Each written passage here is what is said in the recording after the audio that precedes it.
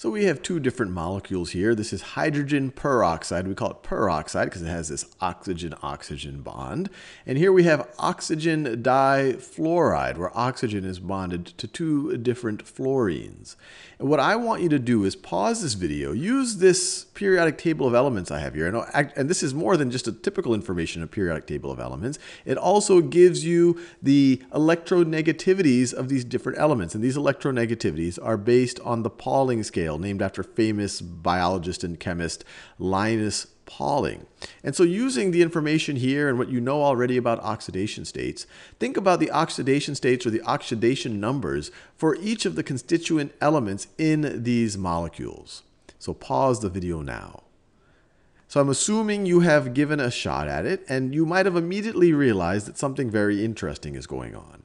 We've said in the past that oxygen typically, because it's two valence electrons away from a full valence shell, because it is so electronegative, oxygen typically takes electrons from other things, typically 2 electrons, which typically gives it an oxidation state of negative, an oxidation number or oxidation state of -2. This is so electronegative and it so typically oxidizes other things that we've called the whole phenomenon oxidation.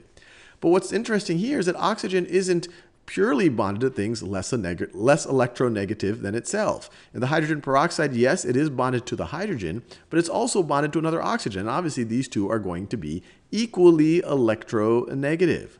So what would be the oxidation states or the oxidation numbers here? Well, hydrogen, once again, we pretend hydrogen, because it's less electronegative, it would have a partially positive charge because the electrons would spend more time around this oxygen. But when we're talking about oxidation states, we don't like this partial charge business. We want to pretend like these covalent bonds are ionic bonds, hypothetical ionic bonds. And if they were hypothetically ionic bonds, what would happen? Well, if you had to give these electrons to somebody, you would give them to the oxygen, the electrons in this pair, you'd give them to the oxygen, giving it an oxidation state of -1. With the hydrogen having these electrons taken away, it's going to have an oxidation state of +1. And the same thing is going to be true for that oxygen and that hydrogen right over there.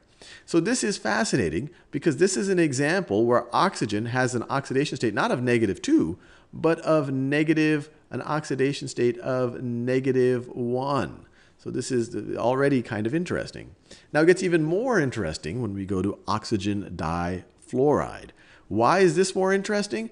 Because fluorine is the one thing on this entire table that is more electronegative than oxygen. So in our hypothetical, this is a covalent bond, but in our hypothetical ionic bond, if we had to give these electrons to one of these atoms, you would give it to the fluorine. So the fluorine, each of them would have an oxidation state of -1. And the oxygen here, now you can imagine this is nuts for oxygen. The oxidation state for oxygen, it's giving up these electrons. It would be a +2. When we talk about oxidation states, when we write this little superscript here, we write the sign after the number, and that's just the convention. But it has an oxidation state of +2. Oxygen, the thing that likes to oxidize other things, it itself has been oxidized by fluorine. So this is a pretty dramatic example of how something might stray from what's typical oxidation state or its typical oxidation number. And in general, oxygen will have an oxidation state or oxidation number in most molecules of -2, but unless it's bonded with another oxygen or it's bonded to fluorine, which is a much more electronegative, or actually not much more, but it's the only atom that is more electronegative than, or the only element that is more electronegative than oxygen.